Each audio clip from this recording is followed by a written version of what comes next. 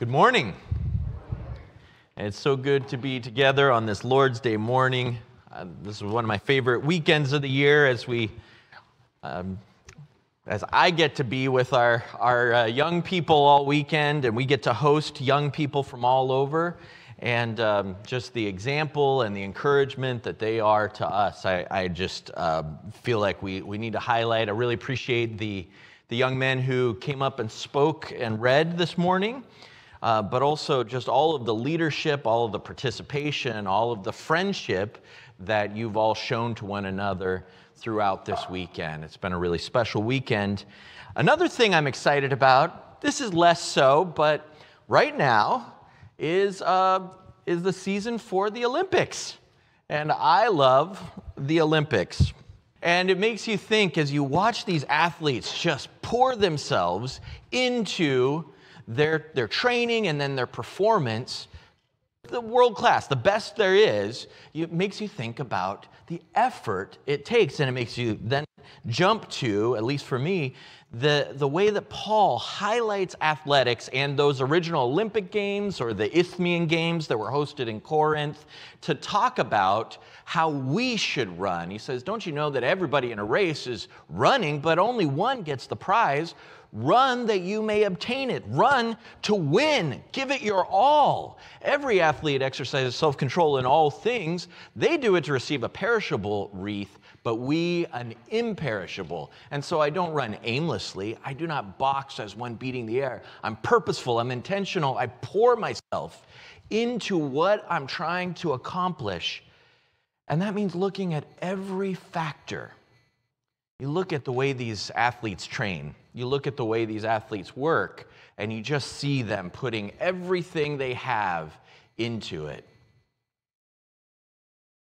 Last night, Katie Ledecky, who's an American swimmer, probably, well, definitely the greatest woman, female swimmer, maybe the greatest. Her and Michael Phelps are up there at the top. And last night she won her 4th gold medal in the same event. And she has a whole host of, 11, 12, 13 medals overall. But in the same event, she won. She's the first American athlete, female athlete to do this, win 4 in a row in the same event.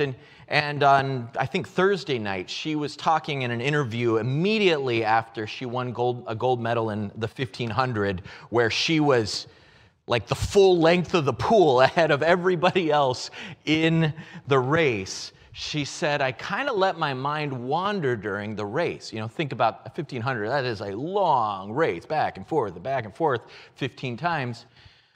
She said, I was kind of like saying their names in my head. Everybody who trained with me. All the people who have been part of me getting here, basically. I was kind of like saying their names in my head and thinking about them, she said. And so what was a factor that she cited, the factor that she cited, that she brought up whenever they were talking to her about her achievement? What gave her that little extra edge?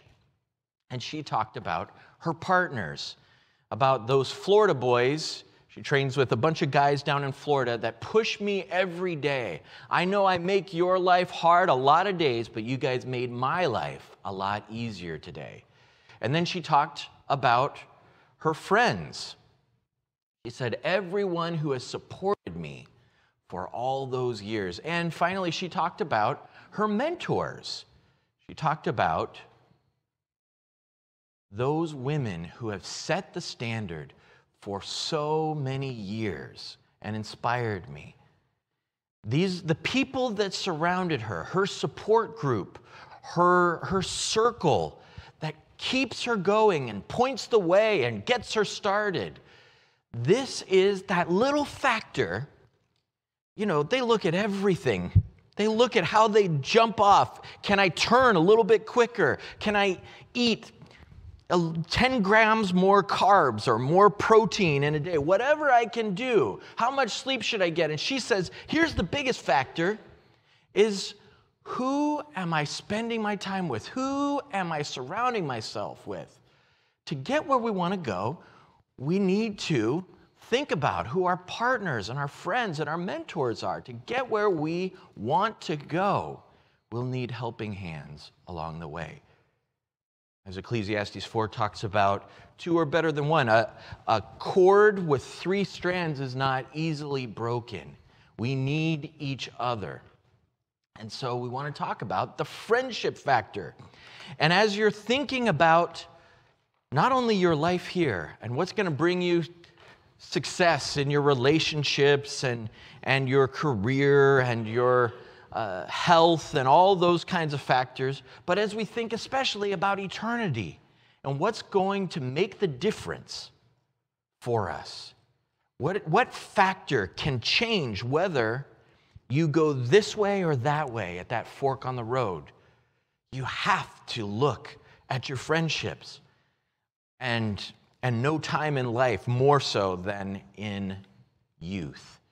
It's just so critical that we think about this. And I want to talk about 3 specific factors within that friendship factor. And the first is what I'll call the walking with the wise factor.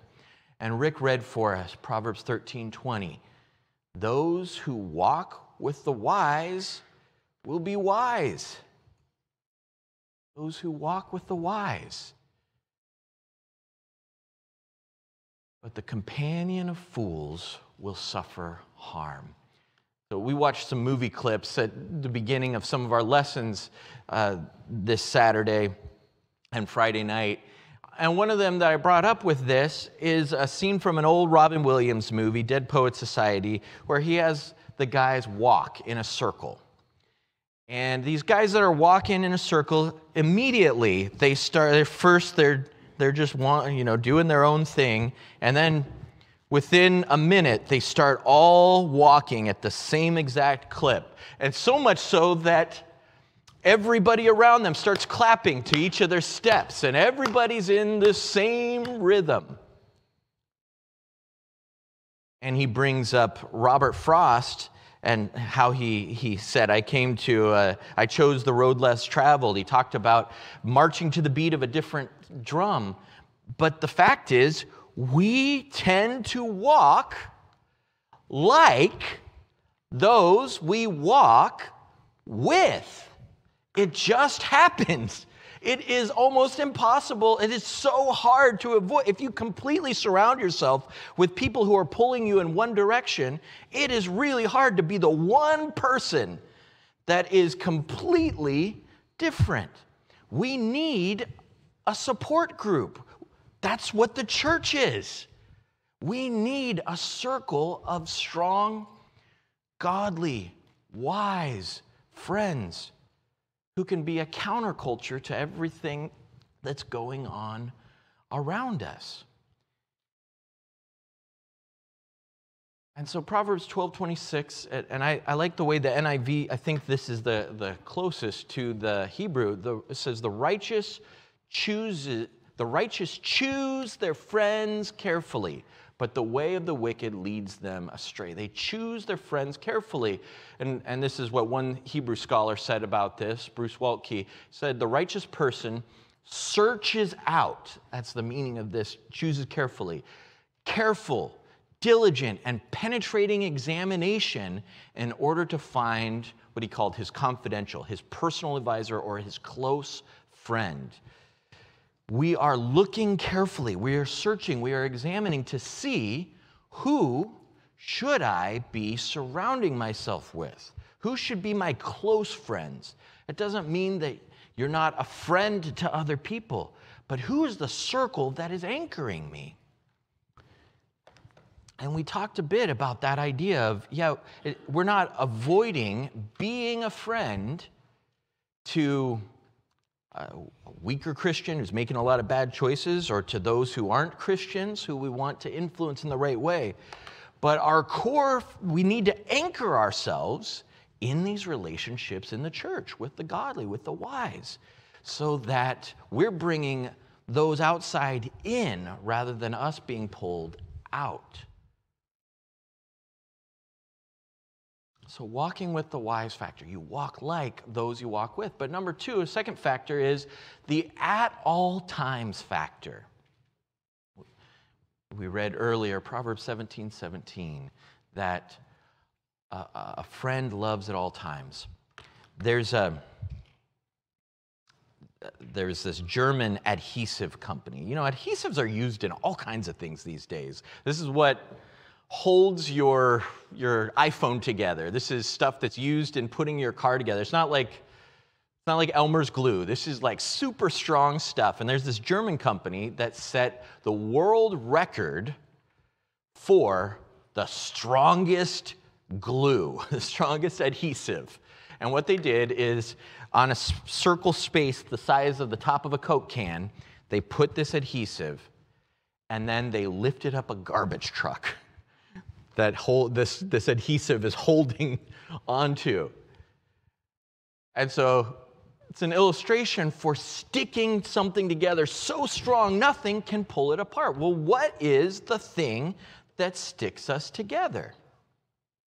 Proverbs 18:24 says, man of many companions, or many so-called friends, will fall to ruin, but there is a friend who sticks closer than a brother. Well, what makes you stick closer than a brother?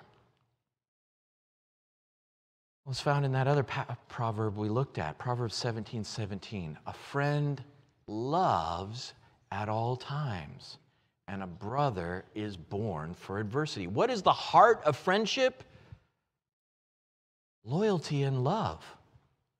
Nobody shows us this more than Jesus, as we were singing about that true friend who loved us when we were at our worst.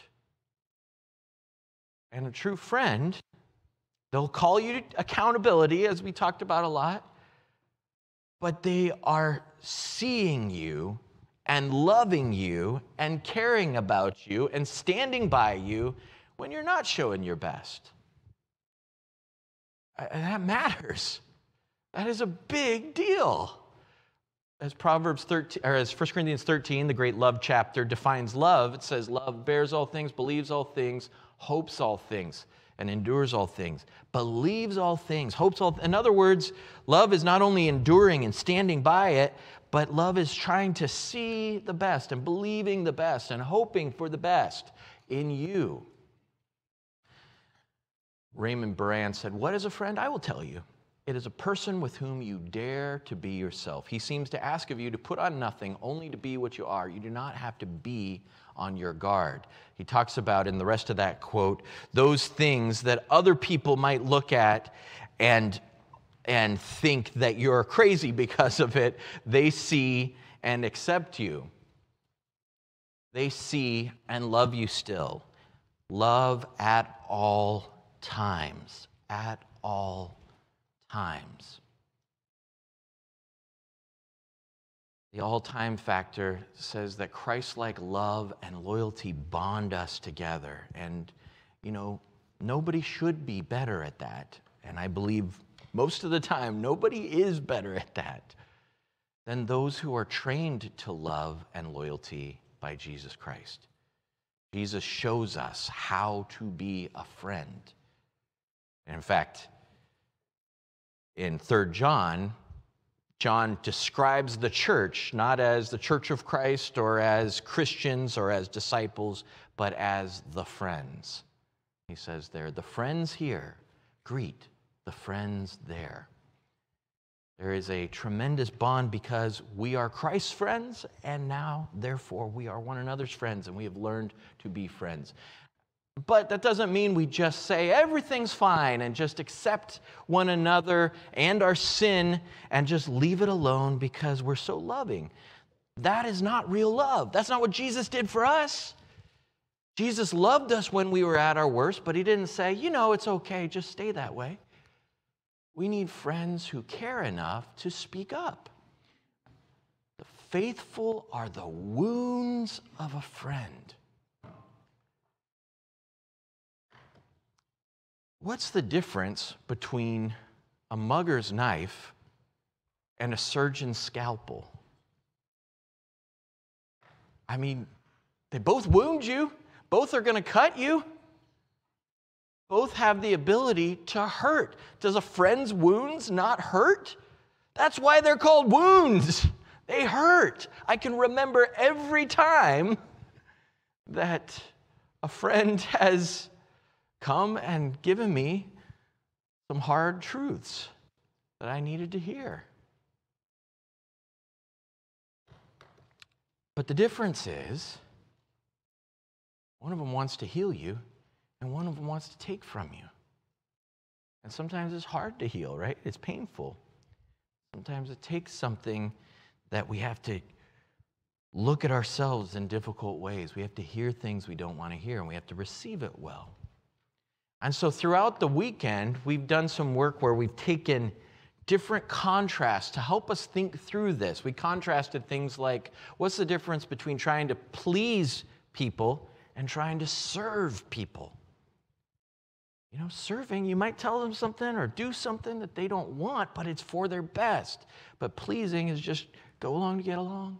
Talked about the difference between trying to control people versus trying to influence people. You just can't do it. You want to twist them, get them in that right place.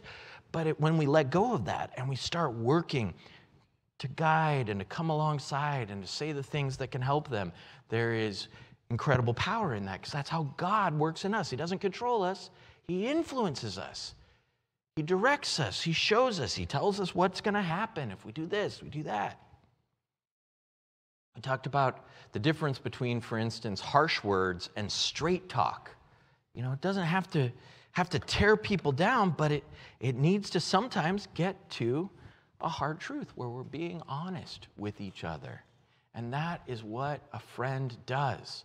Proverbs 27:9 says, oil and perfume make the heart glad, and the sweetness of a friend comes from his earnest counsel. Earnest, like sincere, honest. He wants your best. And so he's not just telling you what you want to hear.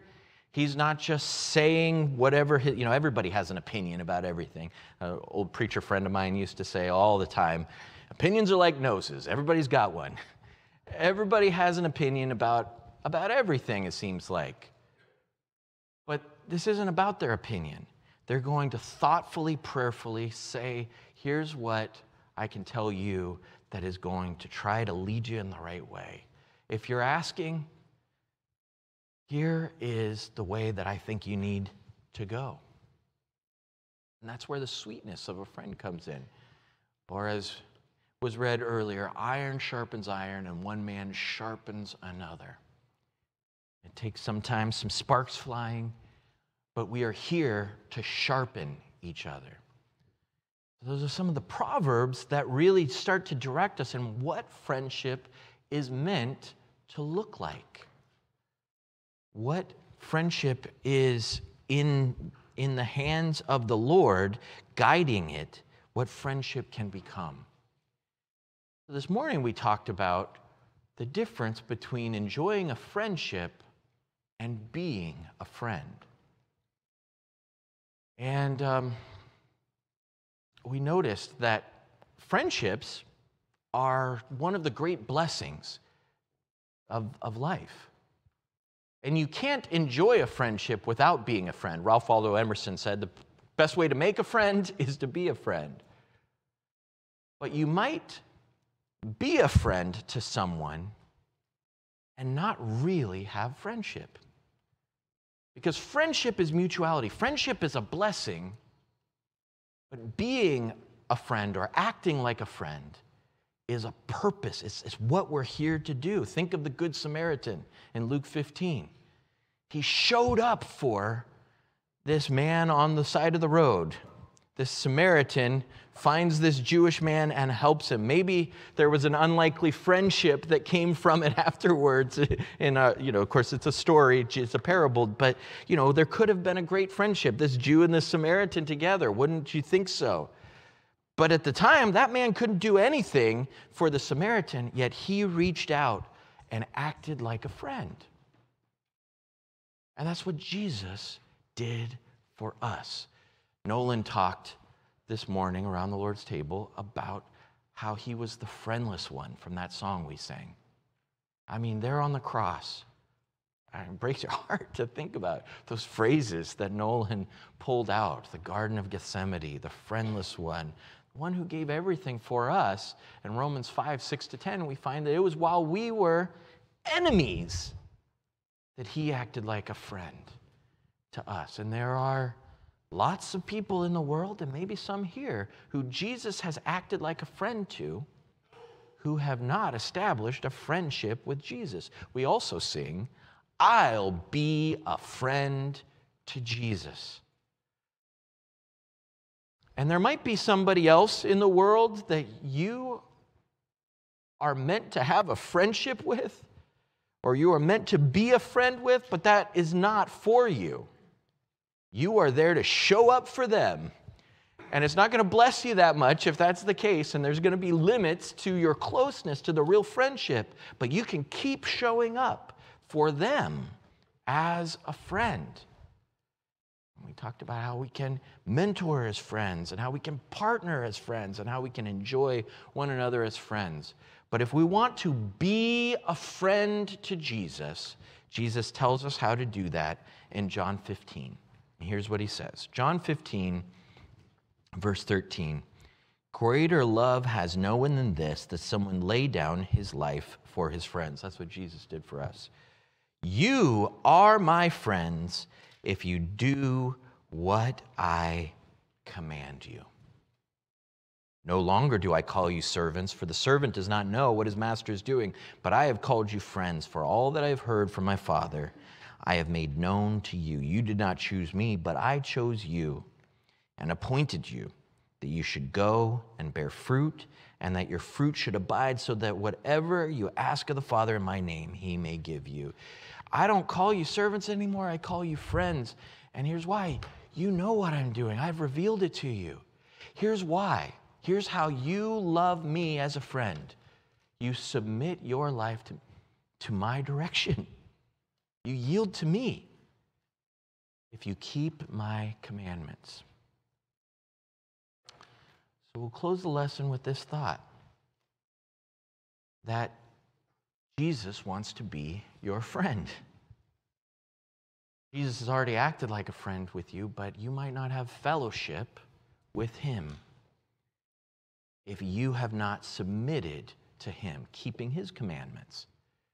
And here's how that works. You hear who Jesus is. You hear this story of the gospel, and you recognize the truth and the power in it, and you believe in him. You trust in him as the Savior, the Christ, the King, the Lord. And doing that, you repent and say, I will follow you and keep your commandments. You just turn your mind and your heart and your life towards him and walk with him as a friend does. And you confess, you say it out loud. I'm not ashamed that he's my friend and I'm his friend. I'm not ashamed that he's my Lord and I'm his disciple. And so you say it out loud before people. I confess that Jesus is the Christ, the Son of the living God, and then you are baptized into him, being buried and dying with Christ, and then raising, having your sins washed away, to walk a different way and be with him into eternity. If you haven't taken those steps toward friendship with Jesus, if you haven't become his friend, we invite you to do that. And if there's some way, if you've been walking with him and have drifted away, and we can support you or pray for you, or you need to confess to the friends here, we would love to serve you and support you in your walk with Christ as we stand and sing.